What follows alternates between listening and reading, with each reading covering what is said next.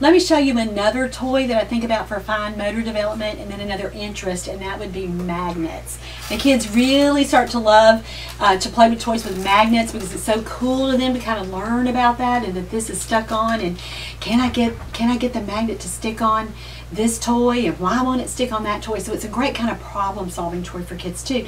But I like it for fine motor development, and I've got this great little magnet set. I think this is Melissa and Doug, but you'll have to see below. I'll include the right product in the link below. But look for a toy with magnets, because that's a great one. I have a little woodpecker toy, and again, I'll try to link that. I don't have it here with me today, but great way to help kids begin to work on that next little level of fine motor skills, but we're also helping them learn about a new concept there too. So great with problem solving. Now here, language wise, let's talk about some of the language things that you can work on. And remember, we said here that we're working on pronoun development, we're working on ing verbs, and even plurals, and we can work on all of those just with this little toy set. And so you might, as you're playing model, at the beginning of this stage, you might still be modeling a lot of 2-word phrases, so I hook, or 3-word phrases, I hook car. But then by the end, the middle and the end, you need to model something a little bit more in keeping with our milestones here. So I'm hooking the car, or even if they're leaving off that contracted copula, I hope I'm saying that correctly, you're remembering that correctly, using those different little verb contractions there with the subject plus the verb with I'm. Model that for them, and see what you can do again with working on that verb or that structure with just some exposure there. And so even, again, those 2-word phrases at the beginning, I hook car, take off, pull off, those kinds of things. And then by the end, again, you're saying the things that are a little bit more complex. I'm hooking the car, I'm taking the car off, I'm pulling the car off, I'm pushing the truck, and work on your specific little language goals within the context of that play activity. Now, therapists are used to that. We're used to kind of taking whatever our goal is and matching it with whatever the activity happens to be. But sometimes parents need a little bit more help with that, and for you to really spell out what exactly they're supposed to be working on. And so be sure that you're doing that with a lot of modeling, but with lots and lots of specific directions.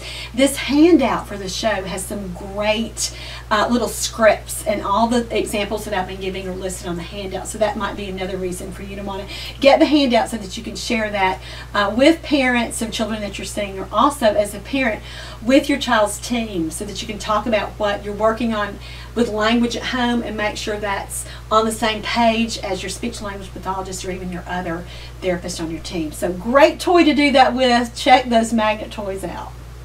Let's start with this toy microwave. Now, I have used this toy for a long time, and it's one of my absolute favorites. It is popular with little friends from the time they're toddlers all the way through preschool. So this is a good investment for you to make. You'll get a lot of bang for your buck.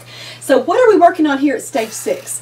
We are helping children expand play. So we want them doing lots of steps. So with the toy microwave, you are naturally going to need something for them to cook.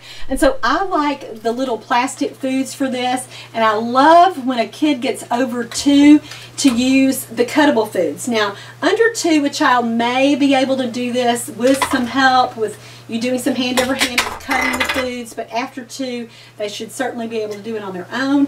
And so you've added another step here. And you are talking about the food. You may even have them request what they want to cook. If you're keeping all of the foods, in the Ziploc bags that I show you all the time, or a basket or something, you might be the keeper of the food. And so the child has to ask you for what they want next if they are at that requesting level. And again, if they're not saying sentences, have them do it in a phrase, or longer phrases like we've been talking about toward this in this developmental period toward the end.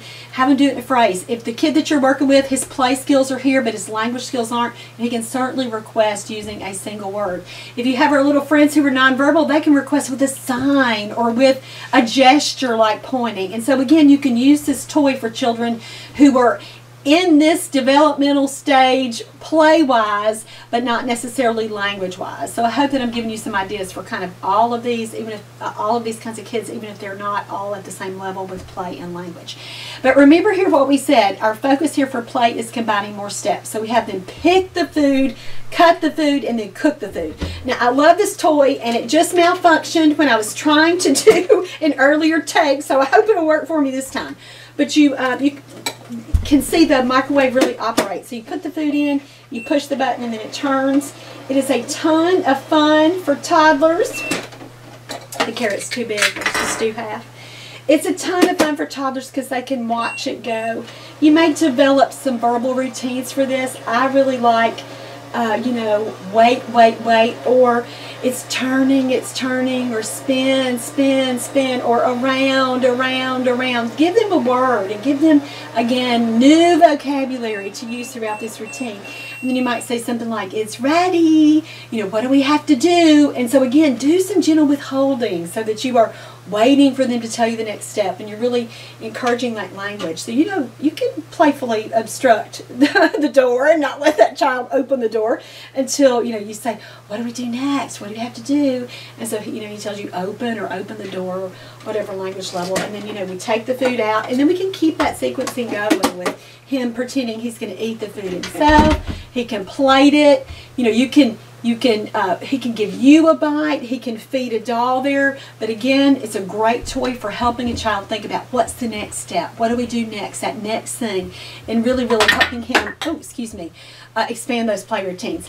I like targeting phrases here too, which would be developmentally appropriate for this stage.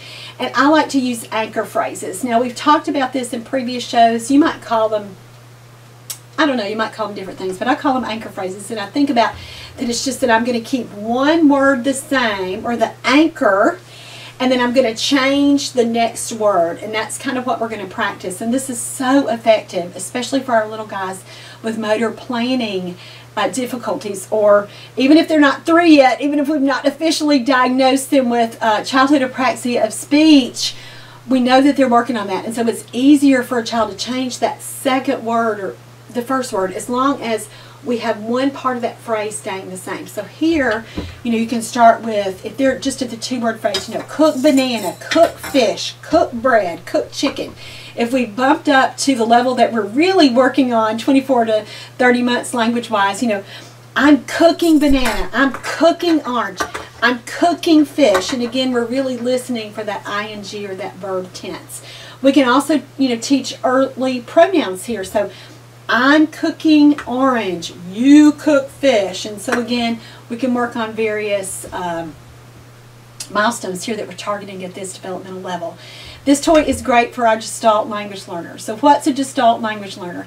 It's a kid who learns in chunks. And so not only do they start to speak in chunks when they start to talk and sound scripted or a little bit echolalic, they also process in chunks. And so it's a nice thing for us to remember to talk to parents about, is that they're not analytical learners, and our little we kind of think about that as typical for children learn what one word means at a time, and then they build that complexity. Well, our little friends who are Gestalt language learners learn in chunks. And so a phrase like, it's time to go to school, that's all one word to them. You know, they've heard it like that, and that's how they're learning and identifying that whole process. And so even little holistic phrases like, I got it, I did it, where'd it go, what's that? Or even something more scripted like to infinity and beyond, or something, you know, again, that's definitively from a movie or a book or a previous kind of conversation that they've lifted, and they have that little phrase and they like it. We need to maximize those learning opportunities for our little friends and use those phrases in therapy, especially when they're not as verbal as we would like them to be.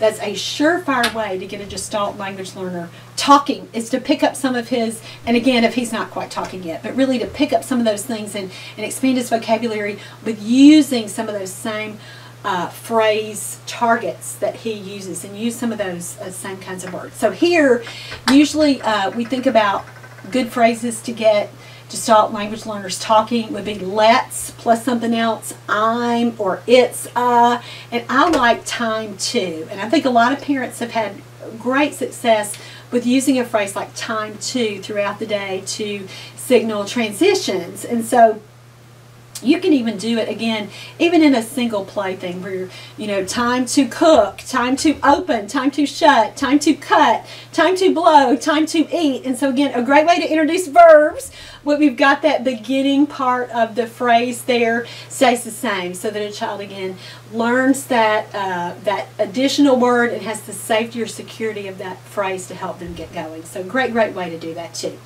Again, we talked about the other variety of goals that we can work on with this.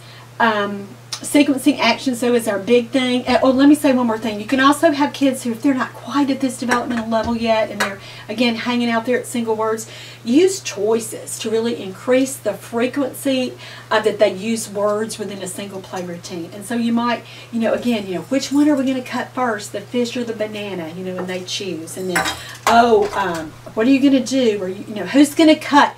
You or me, you know, and then they say me, and then they cut the fish. Okay, so we've done that. Now, what are we going to do? Are we going to eat or cook? Oh, okay, we're going to cook it.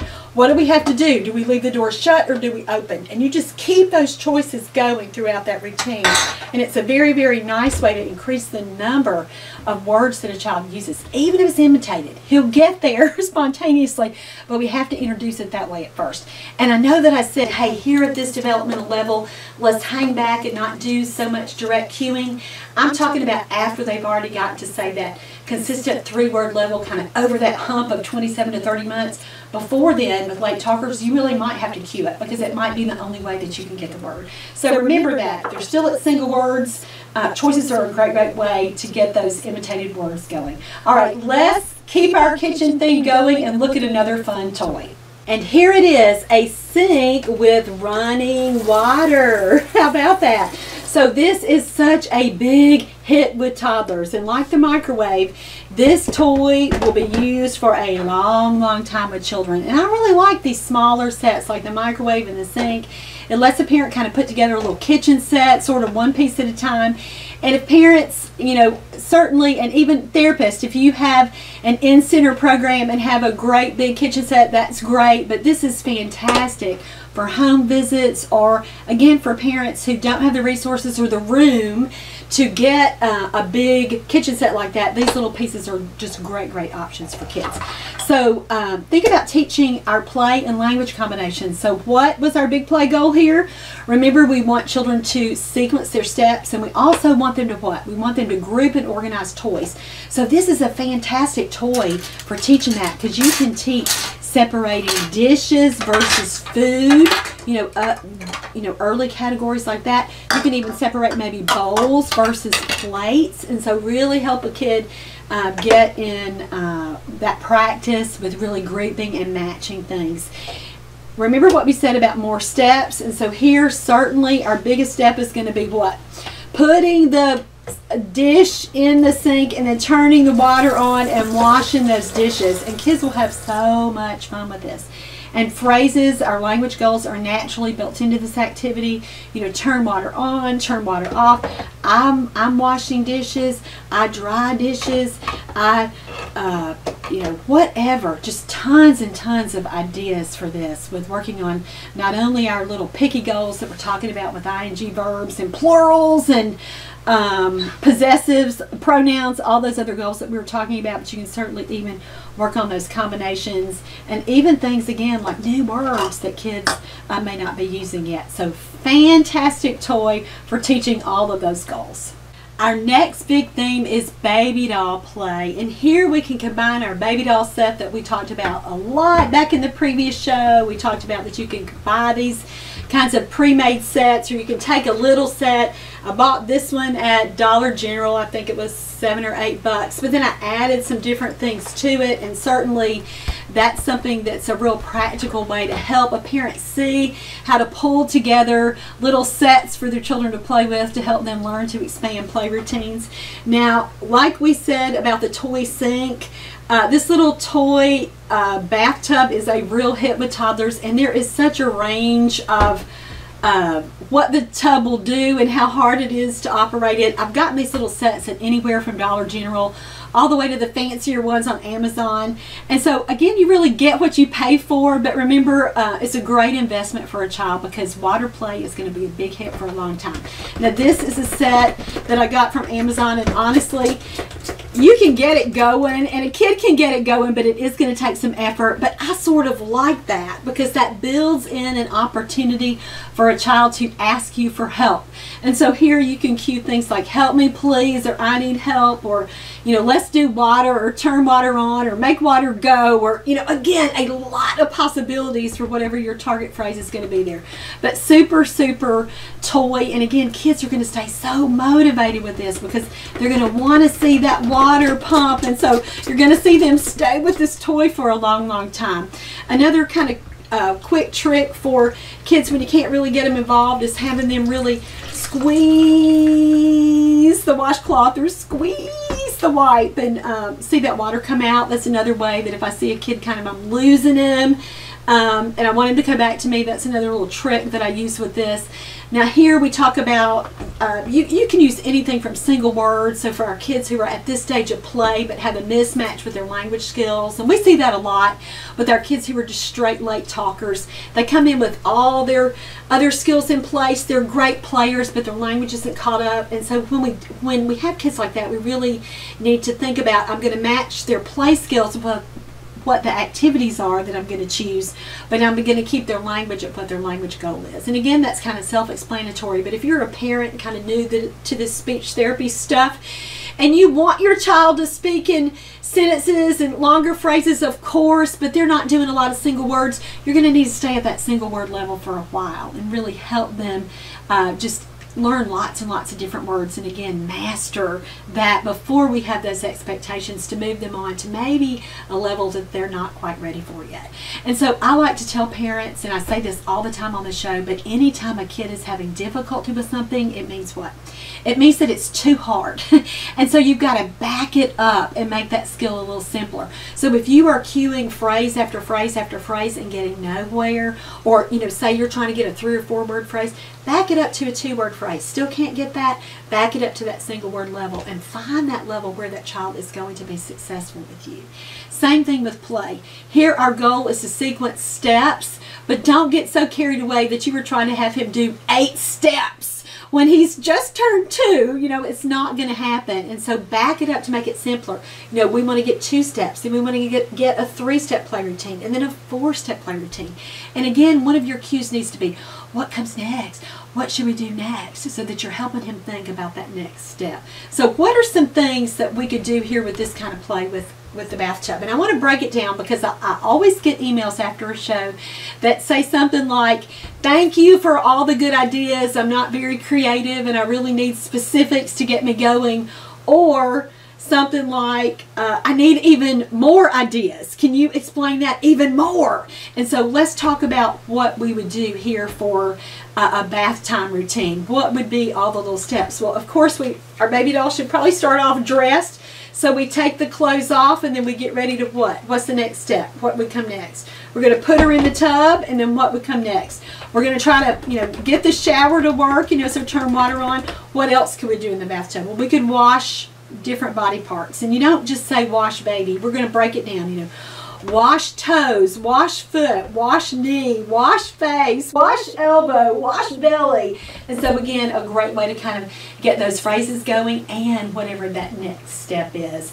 And again, don't make it too complicated, especially with a child who is at the beginning of this stage or developmentally, at the beginning of this stage. And that would be just really getting consistent 2-word combinations and then just 2 steps in play. And again, that would be a kid who's at the end of stage 5, getting ready to go into stage 6. My point here is don't overwhelm them with too many things at once. Just work on this gradually, adding kind of that next step. And let me say that 2-year-olds, especially in the beginning, are super repetitive. So they may do the same 3 steps over and over and over again, and that's okay.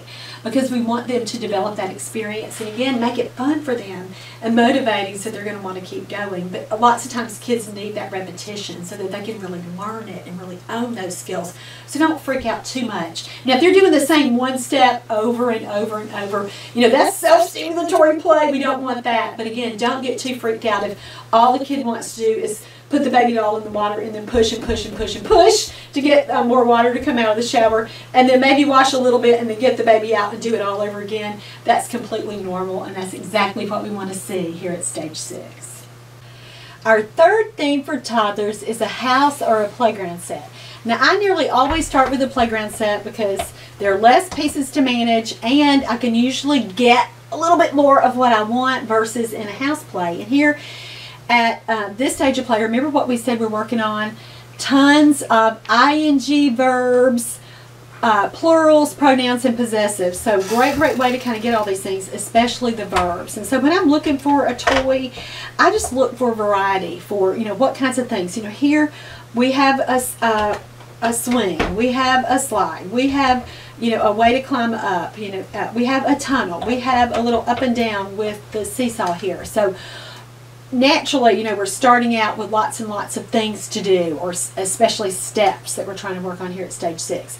Now, I bet, like you do, I bet you combine your sets, right? And so here, you know, I'm going to use whatever characters a child is interested in. So a newer theme, you know, might be Bluey and Bingo, or you might have, you know, a kid who's really into Disney characters, and you have your little Buzz Lightyear and Mickey, or Woody, or even Pooh.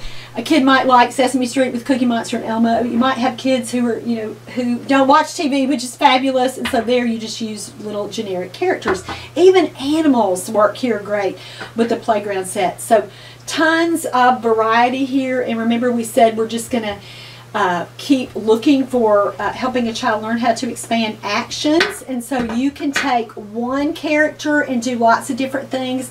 So you can have Bluey slide, you can have a Bluey swing, you can have Bluey climb. There's a little climber rope on the back. You can have Bluey and Bingo ride the seesaw, and again, you can do it that way, or you can have lots of characters repeat. So you can make a line to the slide. You know, Buzz Lightyear slides, Cookie Monster slides, Pooh slides. And so again, think about kind of varying your sequencing, or varying your actions. And some kids will take one character and do several different things with it, which would be several steps, or a kid can take have one action and have several different characters do that same action. You've accomplished the same goal with sequencing, but a playground set is a fabulous toy for you to use to accomplish all of those goals. And again, there's some more ideas on your handout, so check that out. Now here's another idea for farm play, which again is one of those big toddler things that we talk about. And the possibilities really are endless with this kind of farm set. So get yourself a barn, get yourself some people, some characters to do some things, and get yourself some animals, and then get some other little things if you can find them. And again, you can see that I've combined all kinds of sets. This is a Melissa and Doug barn set that I just love. It's very durable. It has a carry case, and anything that a child can pick up and carry across the room is naturally going to be something he's going to want to do again and again and again. And don't freak out about that. Just get up and move to where he is when he's taking the barn to a different place. But again, you can do so many things with this. And so let's talk about our play goals and then our language goals. So what did we say we were going to do for play? We said we are expanding play routines, which means what? We're going to combine actions.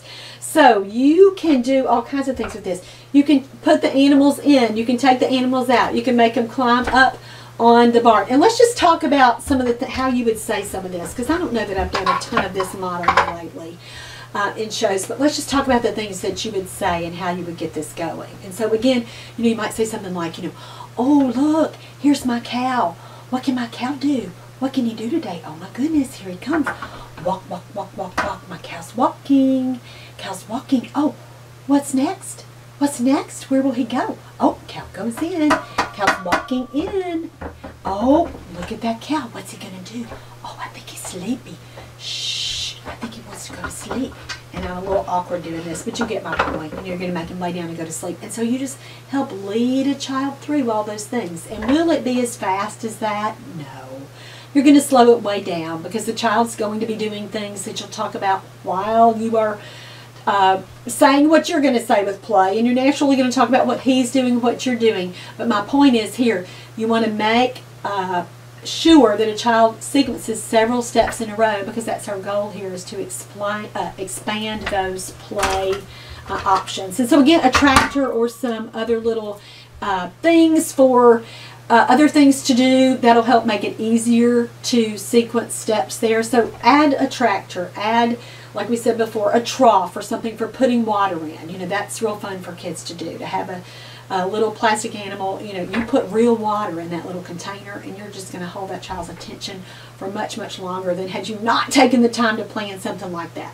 All right, let's think about our language goals here. We're always going to think about what? Vocabulary development. So a child needs a word for everything he or she would do while they are playing with this barn. So lots and lots of possibilities just for semantic development here and expanding their vocabularies.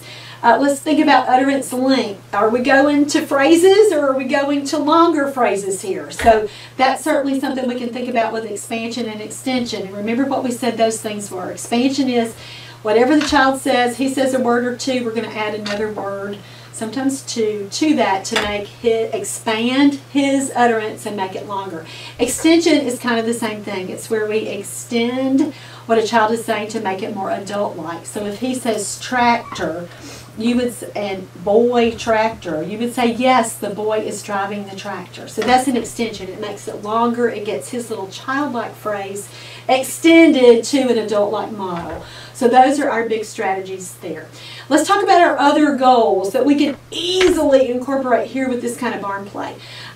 Let's talk about receptive language. So what about following two-step commands? And so let me say, unless the child is consistently following what? One-step commands, he can't get to two-step commands. So if you're doing a ton of two-step commands, figure out what's wrong. Is it too long? Do you need to just still focus on those single-step commands? Or maybe you need that in-between step that we said, like finding two different items. So maybe with him, the kind of play that you would do would be like, oh, I see some things right here. Give me the cow and the duck. You know, and he does that. Or, okay, now let's get the boy and the tractor. Okay, now find the mommy and the pumpkins. You know, that, again, is a way to really help him develop that working memory. And he's got to listen for those two parts and not leave off the first part and get the second, or leave off the second and get the first. And he's got to combine those. So that's a good way to kind of think about that progression. If I have a child that can't do two-step commands yet, what can he do? What's the problem here? Is it the individual vocabulary? Does he need more verbs? Do we just need to spend some time on receptive language with verbs? Do we need to really have him, you know, see him demonstrate the cow can walk, the cow can climb, the cow can fly, the cow can drink, the cow can eat, the cow can sleep, the cow can jump. And so again, look at where your holes are, you know, and try to figure out and be a detective here. And therapists are great at that, but sometimes parents aren't so great. You know, they just think, oh, it's, you know, they think it's one problem and it's really something else. So that's where we come in as therapists with really presenting these possibilities. You know, is it that the command is too long? Is it that they don't understand the verbs? Is it, you know, what is it? Figure out what that deficit is and really fill in that gap, because that's where we can be. You know, again, more help to a parent than anything else is helping them really think about and pinpoint exactly what's wrong, and then give them really specific strategies and activities to work through that and help that child accomplish those goals. All right, let's talk about our bigger goals here. We said for a child who was at that 24 to 30 month developmental level, we said ing verbs, and again, you can target this just in so many natural contexts here with your different animals doing different actions, and you can model, which again, what did we say when we talked about high intensity modeling? What does research tell us? It says that kids need to hear a target word how many times a minute? 9 times a minute. That is so much repetition. But that's what so many of our little friends need, and that's what research tells us, that when they hear that word that many times, they're going to retain that word and then be able to say that word. So that's a big, important strategy, an important lesson for us to remember here. It's just how important repetition is. All right, plurals, we can work on that naturally here. More than one duck, duck becomes ducks, the pig become pigs, and so you can do some nice little things with grouping. You can also work on that grouping goal, where maybe you're even, you know, you can naturally group all the cows, all the ducks, all the pigs. You can do some things with grouping vehicles versus people, or animals versus, you know, trucks, or anything that you would do. So farm play is fantastic for toddlers. It's a great way to keep them motivated, and again, you can work on just about any goal.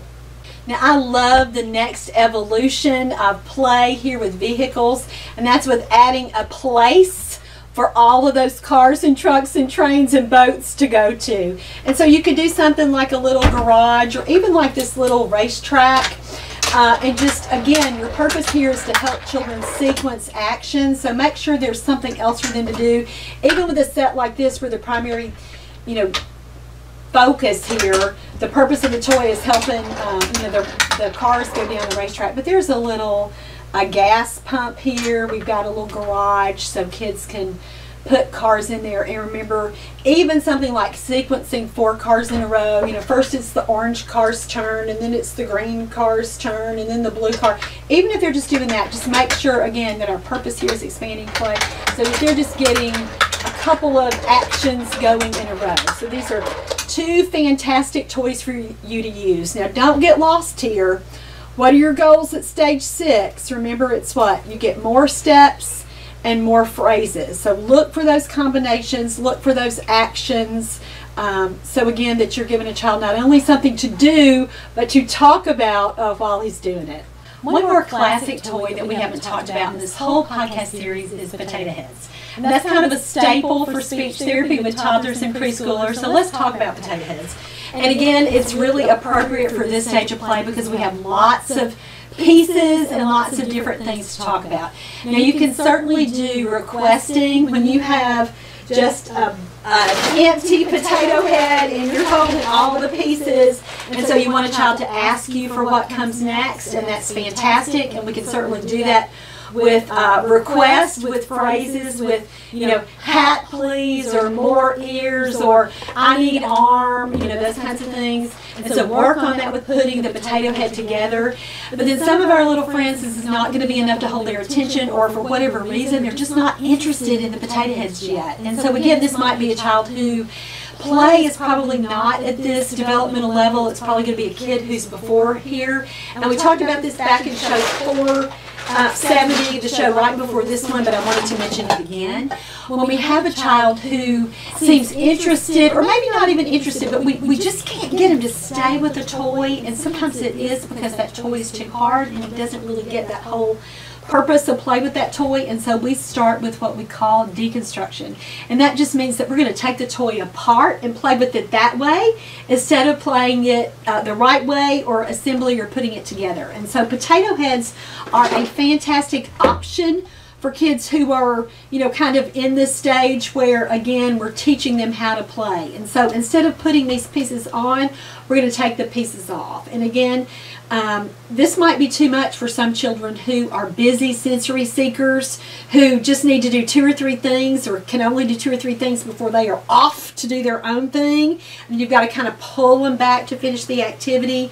Deconstruction is a great way to help those kids really learn how to focus and complete that entire task. And so here, their job is going to be to take the pieces off.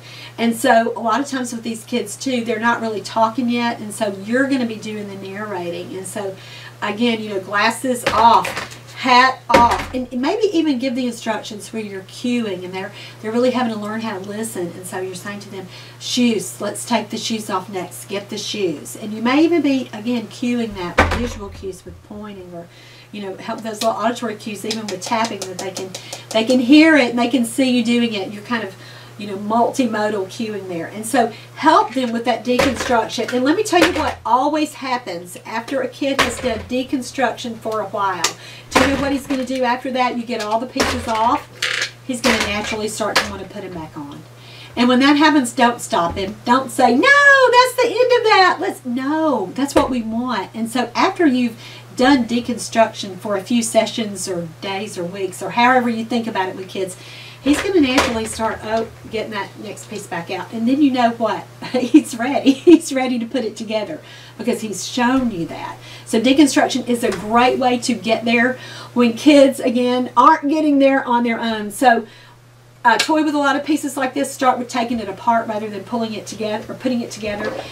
A container is going to make this a lot easier for kids because there's a visual ending and they've got something to do. You can have kids just kind of discard the pieces on the floor, but I found just helping them kind of see that it's all together. And again, that definite ending for the task. It makes kids who have a hard time kind of sitting through a whole play routine with you, they can see, oh, I just got to get all the pieces in there and then I'm done. And again, they're not doing that verbally, but you know by watching their behavior, that's what they're thinking and how they're processing it.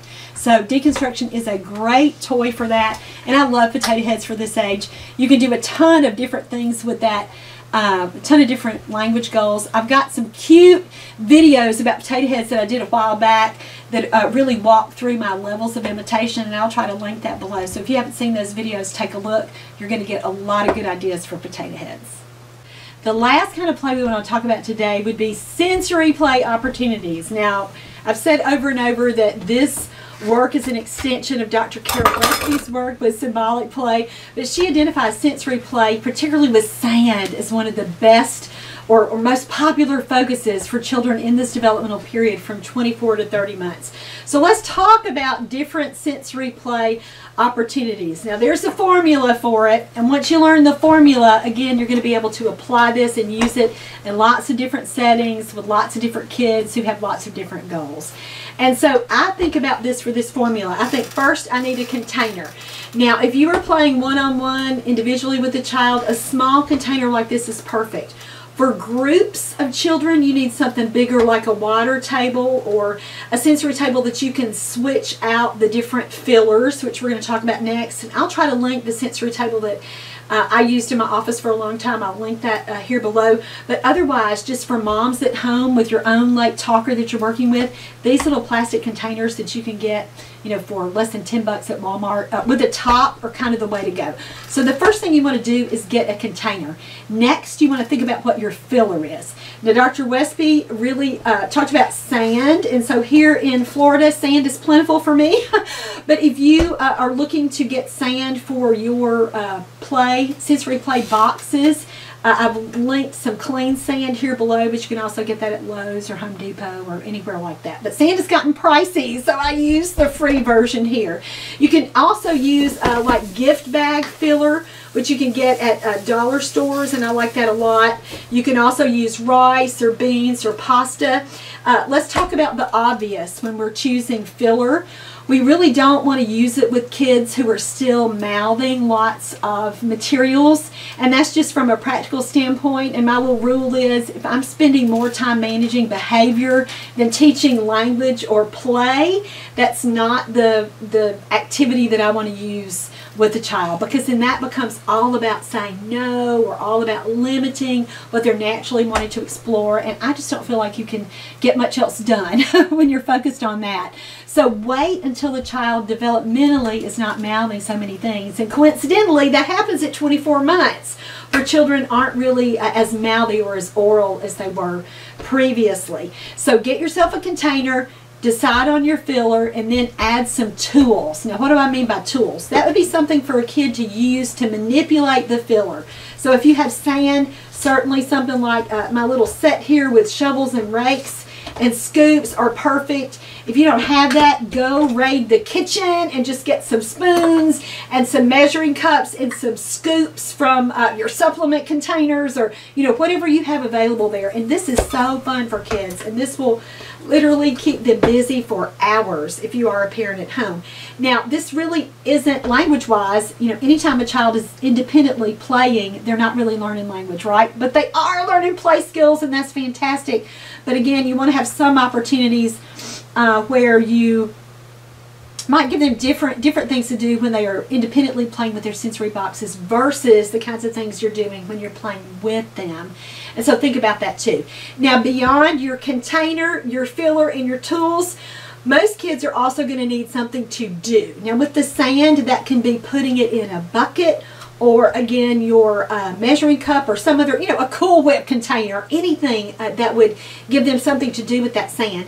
The other thing that's so fun that lots of speech therapists do is really hide little objects in the material. And I tell you, a lot of times I'll just introduce the container and the filler and the tools for a week or two, and then put the objects in as a surprise a week or two later, and that's a way to extend a kid's attention, and then it's like, oh, it's become new again. So it's a great way to kind of you know, elongate that process. Now, older toddlers might expect there to be something in there from the beginning. So you'll just have to see what you do. But hide objects in your filler. In this one, I have lots of sea creatures. I think I played with this last with my 2-year-old grandbaby Henry, and that's what he was really into when he came to see us. So you can certainly do that, or anything, any other little animal packs, and you can pick these up for cheap, like at the cash register at Walmart. So you can even do, if you're working with older children on articulation and you're using, you know, something like pictures rather than real toys, you can still have these pictures in there, and that's going to make that routine a lot more fun and hold that child's attention a lot better than if you had just done even a naming activity with flashcards. And this is a maybe less efficient way to do it, but it's a whole lot more fun and a whole lot more developmentally appropriate. And you can certainly work on your older goals that we've been talking about, and let's review them one more time here at the end. Remember, our big language goals were what? We want longer phrases to get to 3 or more words by the end of this period. We want to use a lot more action words, so a lot more verbs. So you can certainly do that with your objects once a child has found the animal. Those aren't good examples. Here's a turtle. You know, you can make that turtle do all kinds of things, you know, and really see if you can get that child to say 10 different verbs, you know, whatever your little number is, or how many, you know, 5 new verbs that he might use during that activity. So really get creative with that. So your verbs. And then what else did we say? We said we were going to use verb tenses, like with ing verbs. So we can certainly think about that. We said we were going to do plurals. And so we have to have rakes and spoons and something else, again, to make plural, so we can target that. We can do our possessives with Laura's lion versus Logan's lion as we're playing. We can do our pronouns there and really work on our pronouns. So anything, you can adapt those goals with your activities if you're just a little bit creative, and I hope that I've given you tons of ideas through this whole show to do that. All right, so we are at the end of our toy review. I'm going to show you a couple of more resources that I have for you at Teach Me to Talk that may be really, really helpful to you as you are working with children in this developmental level. I've already mentioned the Late Talker Workbook, which has 3 different plans, all evidence-based for teaching a late talker, and that would be a child who's 2 or older, who's not using at least 50 words, or who, again, for whatever developmental level that they're at, there's a delay between what they're doing versus what the expectation is. So super, super book to get you started. It's written for both parents and professionals. There's a sit down and do therapy plan in here that works fantastic for therapists who are doing direct sessions, as well as parent training programs. If you are a therapist working with parents and you want to give them strategies and activities to use at home, great book to do it. This is also a fantastic book that parents are telling me is guiding them for their home programs, so I'm so excited to share it with you. So that's the Late Talker Workbook. If you're working with a child with autism, please check out the Autism Workbook. There are 12 different focuses or goals or big areas of development that we look at with a child's language. A child who's already been diagnosed with autism, or a child who has markers for autism. Let's Talk About Talking is a fabulous goal or a fabulous resource for working toward your goal of getting a child to be verbal. And so here we're looking at the pre-linguistic skills that all children master before they begin to use words. And so this is a fantastic book for parents and therapists, particularly when you have a child who's just really stumping you, that you're not understanding really what's going on, that you're not sure why they're not making a lot of progress. So the checklist and the questions in Let's Talk About Talking will walk you through that process. And finally, Teach Me to Play With You. And there's some information in here about playing with the kinds of toys that we've talked about through this series, especially the earlier toys that are familiar to all kids. Blocks, balloons, bubbles, those kinds of early toys. But also this book just focuses on that social engagement piece. So teaching a child how to perform little games and routines and finger plays and songs with you, learn how to do those motions, and then finally start to talk in the context of those games. So I hope that you'll check these resources out, and they are all linked right here below in the post on YouTube. All right, that's it for today. Thank you so much for hanging in here with me through this entire long course. I so appreciate it. If you're a therapist, don't forget to go get your CE credit at teachmetotalk.com. And this show is number 471. That's it for today. I'll see you next time for show 472. Thanks so much.